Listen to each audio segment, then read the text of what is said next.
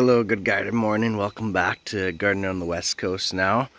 We're up in British Columbia, no longer in California. This is a follow-up video to show you when I was pruning my raspberries and showing you how to trellis them. This is the outcome. Now, these plants should probably be supported at a higher level because they grow so much. They grow like 8, 9, 10 feet tall.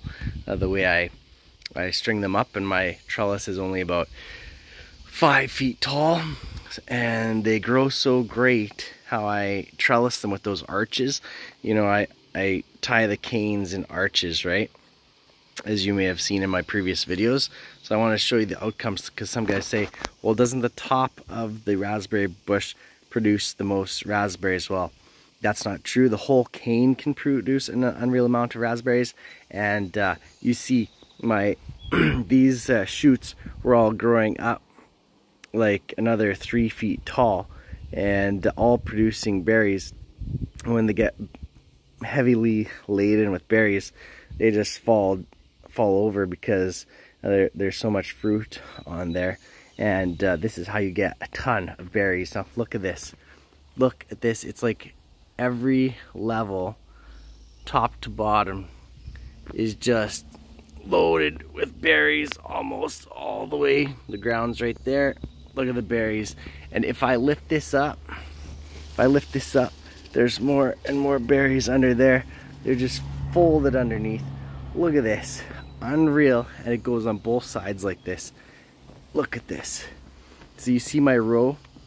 I have this one big row. This is just one row of berries. And I tie them all up on one metal line. One metal trellis as arches, and then they like lean over both ways as they grow. Look at these berries. Look at this.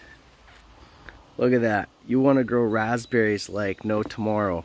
I'm telling you, you gotta do this arches and grow your berries on arches, and they will grow amazing. Look at that. This is not any kind of special raspberry, just a generic raspberry, and see, they grow nice size, nice clusters. They love growing in this arch fashion.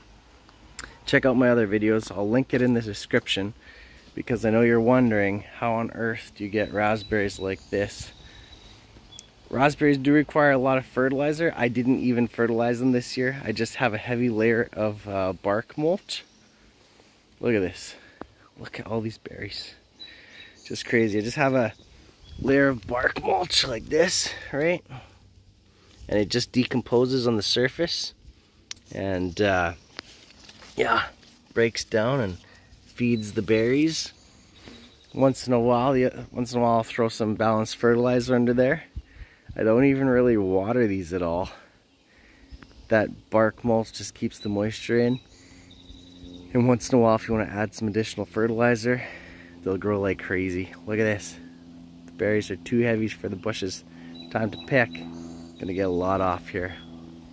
Okay, thanks for watching, guys. Don't forget to subscribe and check out that other video where I actually show you how to cut out the dead canes, leave the live canes, and then trellis them by bending them over in an arch-like fashion to produce a more robust crop the next summer, okay? Thanks for watching. As always, don't forget to subscribe, hit the like button. See you later.